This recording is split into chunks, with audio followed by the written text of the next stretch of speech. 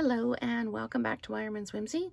This is another alternate card using elements from the March 2024 Paper Pumpkin Kit called Memorable Meadows. What I've done is I've taken the bonus stamp set that we got with the kit, which is just gorgeous, and I've stamped in the background and I've stamped it again and just fussy cut out an extra set of flowers. And I've used the Hello Irresistible paper on the background on a soft seafoam card base. So the colors I've used are Bubble Bath, Berry Burst, Daffodil Delight. The Lost Lagoon is the darker green in the leaves, and then soft seafoam for the leaves.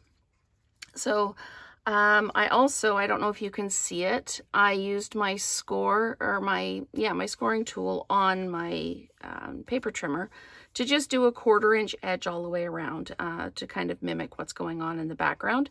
I found it just a little bit plain, and I took my blending brush and I did some soft seafoam just around the edges. I'm going to do some Bubble Bath around the edges on the one I make, and I'm changing up the paper because I didn't have all these scatter dots around it when I first did it. So I'm going to use still again the Hello Irresistible, but I'm going to use the paper with the more of the yellow in it.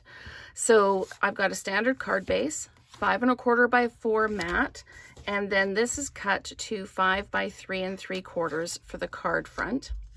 I've already done all the stamping and I've already done the fussy cutting because honestly you don't need to watch me do fussy cutting on the video. So what I'm going to do is I'm going to do the scoring to show you how I did it.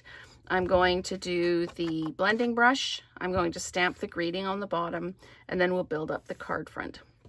So I'm just going to pop this over here so that we can still see it. So I'm just going to move the colors up out of the way because I'm going to need to bring my paper trimmer in. So let's just move all of this out of the way. I'm going to bring my paper trimmer in, and I'm going to put it this way because that way everybody can see what I'm doing. So I want the ridges to be raised up on this, not sunk down. So what I need to do, honestly, because I'm using this in a different angle than I normally do, I'm going to take my cutter out just so that I don't actually use it by mistake.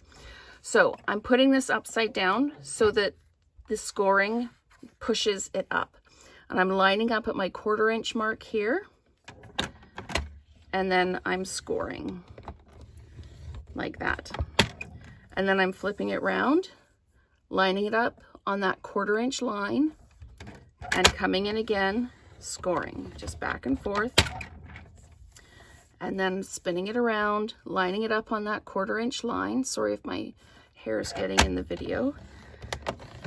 And then that final side, again, that 1/4 inch line, and just score it. You could do 2 lines, you could do, you know, just lines down one side if you wanted to. But then what that does is it scores that line for you just around the edge.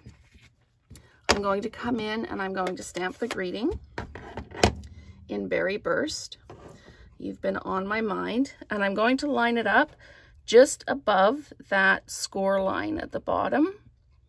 So there we go, just like that. And then I'm going to take the bubble bath. I thought about doing it with the Berry Burst, but I thought it might be a bit too heavy. So I'm just going to take my blending brush and I'm just going to come around the outside. Just add that little bit of color. And again, with these new foam pads, you don't want to be dragging your cardstock through the foam pad because you can tear the surface of it. It's not like the old linen pads where we just used to drag everything through them. So got that done. Now I would like to come in and do my Daffodil Delight. And I love the way this is shaped because it just seems to fit perfectly around those flowers. And I'm going to come in, I'm going off the edge, I'm going over the rest of it. I'm just doing the top here for now because I need to add in my other leaves and flowers. So So we're just going to close this back up because I will put my hand in it. So let's bring in our other pieces here. I'm going to dimensionalize the flowers that I fussy cut out.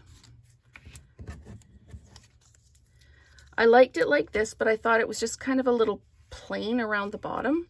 So I'm just popping these on like this, dimensionalized so they lift it up just that little bit. And then I'm going to, I need my small dimensionals. I'm just going to do the lift on these. So I'm putting small dimensionals at the top of the leaves,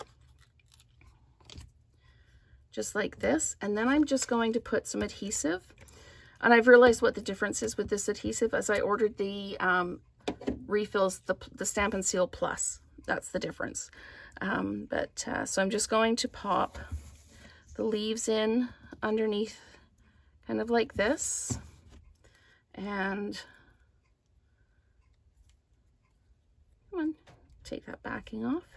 And then pop this one in kind of, I kind of want it to be down here like this.